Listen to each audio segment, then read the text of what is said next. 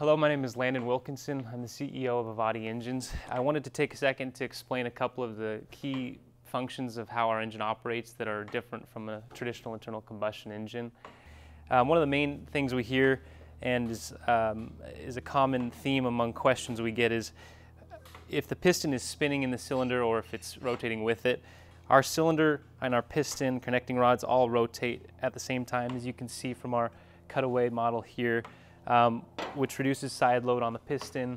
We have a proprietary oil integration system where oil is pumped actually through the shaft to lubricate from the center out, and then it basically is pumped continually from the center of the engine, or to the center of the engine rather, and spreads from there. So those two questions, lubrication and how the piston interacts with our cylinder, are two of the main things we hear a lot of questions on.